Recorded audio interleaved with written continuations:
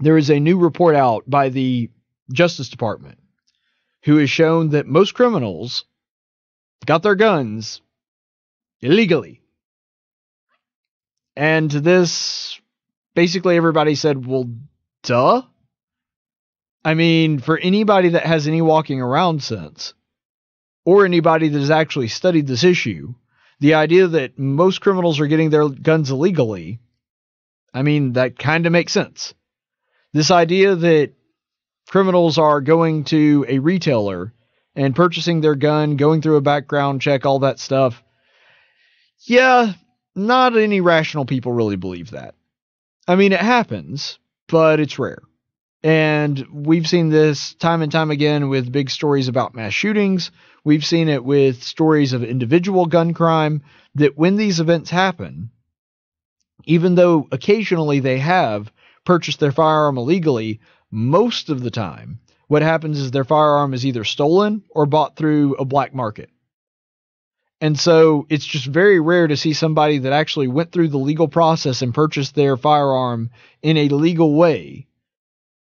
It's very rare to see them actually wind up committing a crime with it. And so the DOJ report goes through this. It showed that only 7% out of the 300,000 state and federal prisoners that possessed a firearm during their crimes purchased them from a licensed dealer. So somebody with a federal firearms license, somebody that actually is a retailer, because to sell any gun through a retail business, you have to have a federal firearms license. And so because of that, we're looking at this, and only 7% of all of those 300,000 people actually purchased their firearm that way. That's pretty small. And remember that that's just people that possessed a firearm at the time of their crime. That does not mean that they used it. So what we're looking at is, if you, for example, got caught for embezzling and wound up in a federal prison, but you happen to own a firearm, they surveyed you too. Which means that the 7% of people that got their guns legally, that means that probably what's happening is there are quite a few in that number that didn't actually use their firearms in the crime. They were just busted for a federal crime and asked, okay, do you own a firearm? Do you own a weapon? Did you own it at the time of your crime? And if so, how did you get that firearm? So there's a lot of probably what we would refer to as nonviolent criminals that would fall into that 7% category. I don't know what that number would be exactly, but we're going to dive into the statistics and try to sort that out here. So remember, that is possessing, not using. So of that number, only 13% of those surveyed used a gun in their crime, and only 1.3% obtained it via retail. So 13% saying that they actually used their gun in a crime, only 13% of that 300,000 actually used a gun. And then out of that, only 1.3% obtained it via retail. So in other words, the ones that actually used a gun in the crime that they were committing, only 1.3% actually used their firearm that got it through a retail venue. In other words, that purchased their guns in a legal way. Only 0.8% got their gun at a gun show, which, by the way, means that that's about 40% less than traditional retail. And so you'll hear this all the time. They'll say, we got to close the gun show loophole. We got to close the gun show loophole. Well, what they mean by that is they're saying what we really need to do is all transactions have to be regulated.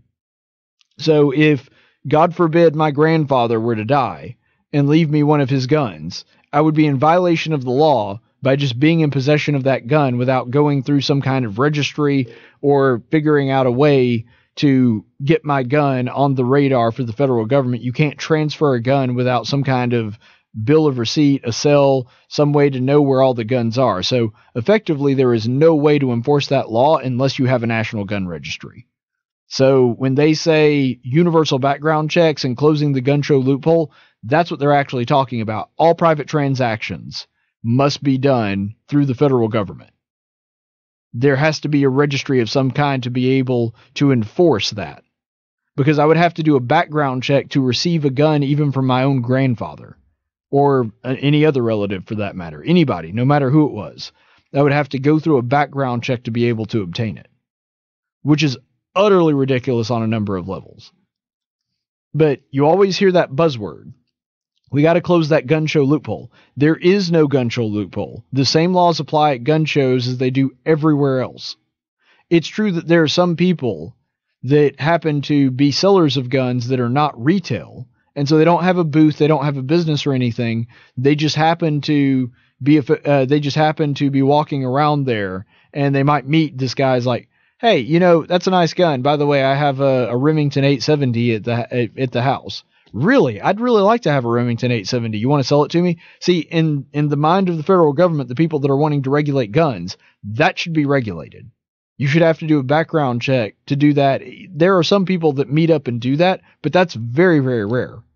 And we're looking at it right here, that as far as criminals that used a gun in their crime, 0.8%, not even a whole percentage, got their guns at a gun show.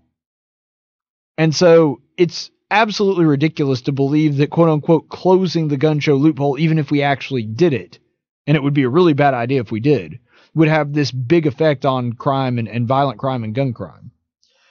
Now, I always believe in taking the most extreme example, sort of a ad absurdum, to try to test out a idea.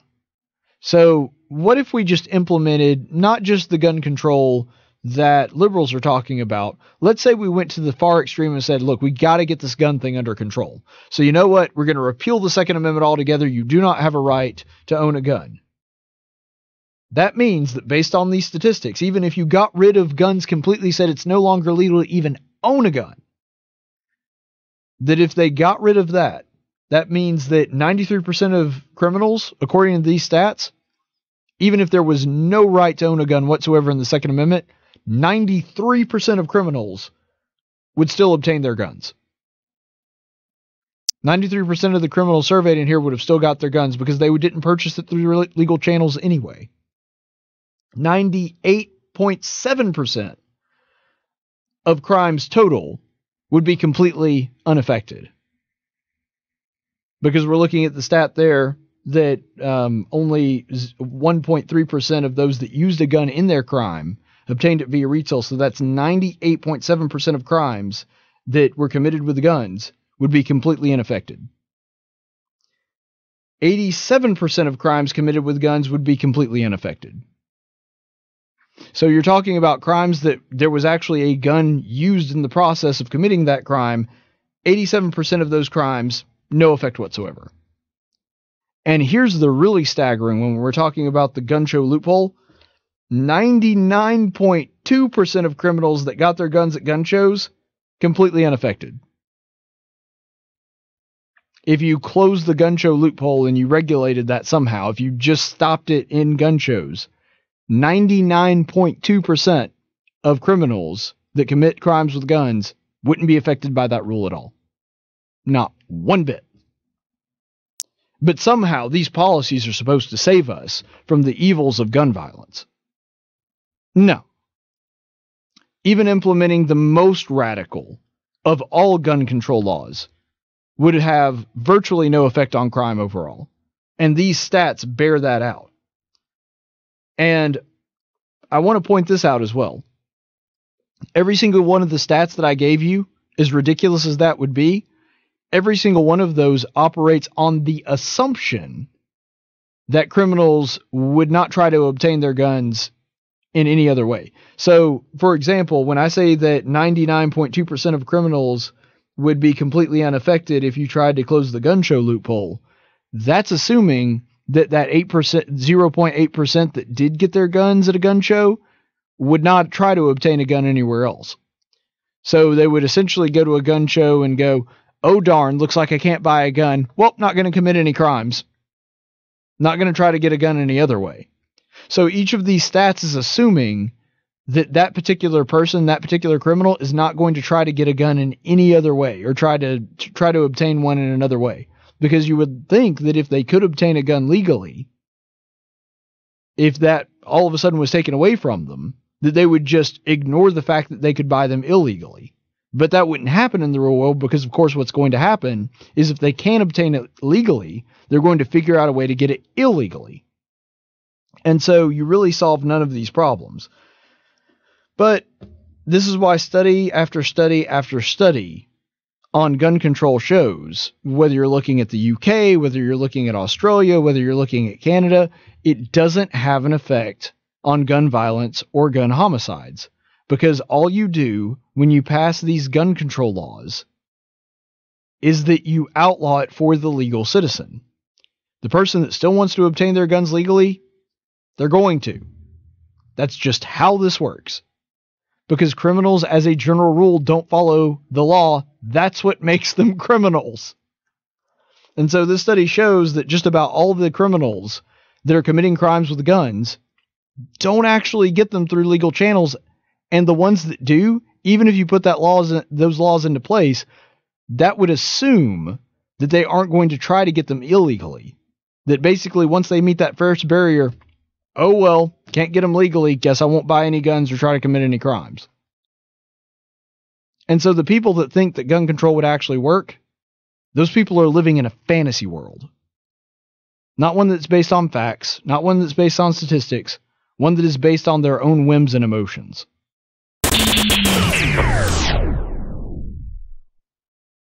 This is normally the part of the video where I tell you to go ahead and like and subscribe, but the truth is, I really don't care whether you do or not. I mean, it's not like you really need all the latest news and commentary from me. It's not like there's a lot of really important stuff going on in the world and in the state of Alabama right now that you should probably be aware of. So, you know what? Like and subscribe, or don't. I don't really care. Reverse psychology. Boom.